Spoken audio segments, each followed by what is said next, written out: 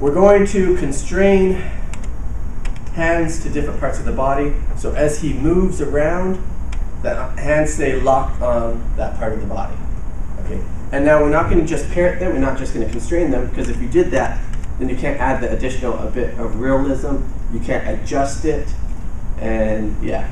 So we're going to add a group spacer manipulation control.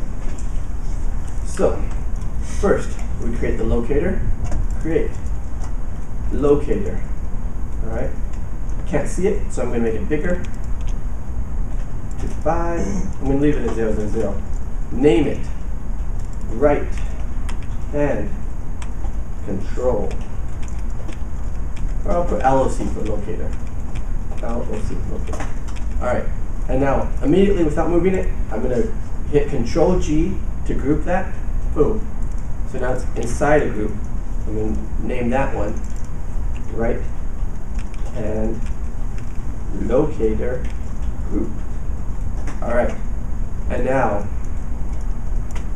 I want this hand to go on the neck. So his hands around his neck, wherever he moves, it goes with it.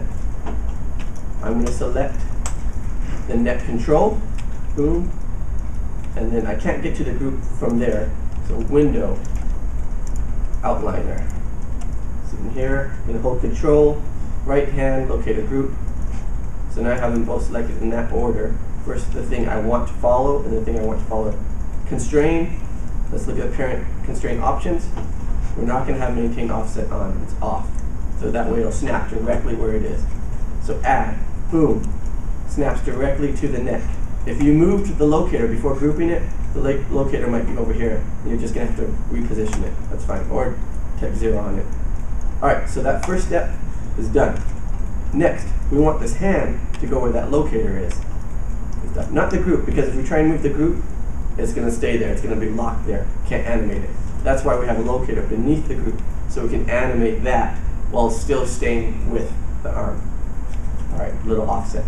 So select locator, shift select the hand. We know this setting is already parent constrained. If maintaining offset is off, click parent, boom, snaps there. Ah, it's okay, it's broken. See that, it's all busted, but it's still right, because the locator was not lined up perfectly. If you want, you could have constrained the locator to the hand just to get the position.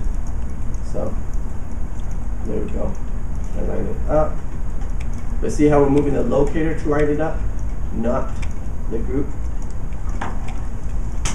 And not the IK control. See, now the IK control is doing whatever the locator is doing. That's another point. You got to make sure it's on IK. If this is FK, it's not going to work that way. All right. So there we lined it up. I'm going to set a key on that locator, not the locator group, not the IK handle. All right. Boom. Now wherever that neck goes, look, it's constrained. You can see where it's hyperextending right there. So you'll move the body in closer for the shoulder. So boom. So with the end, we can animate this if we want. As it's going down, we can animate it up like that. Counter this a little bit so that as it goes down, animates up, goes that side. We can rotate this like that. Counter animation it out so that there's a little bit more adjustment and realism. You can't see it here because it's so primitive. But that's why we have that in there. All right, now let's do that same thing again. All right, from scratch. Create locator. Boom. Too small. Make it bigger. 25. Rename it. Left hand locator. Boom. Immediately group it. What's that doing? Window, outliner, F. Let's look. The group we created, underneath it is locator. So locator is directly below the group.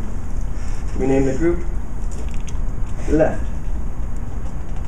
hand locator group. All right. So sometimes you say we want to hook onto this arm, but check this out. It's a stretchy arm. Wow. If I do just to this control right there, and then they stretch the arm, it's not going to stay with it. So we see what's moving. Oh, inside here, the joints are moving with it.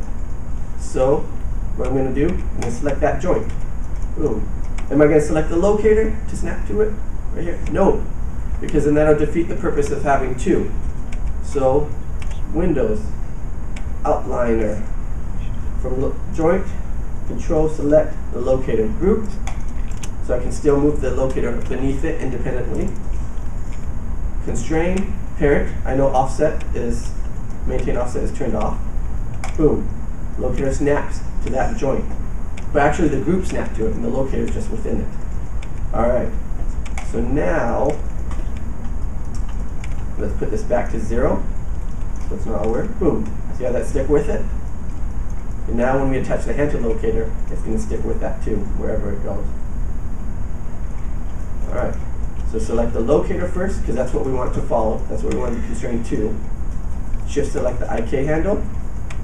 Constrain. Parent. Boom. Lined up. It snapped right to it. Now we adjust this locator to be around the hand the way we want it to be.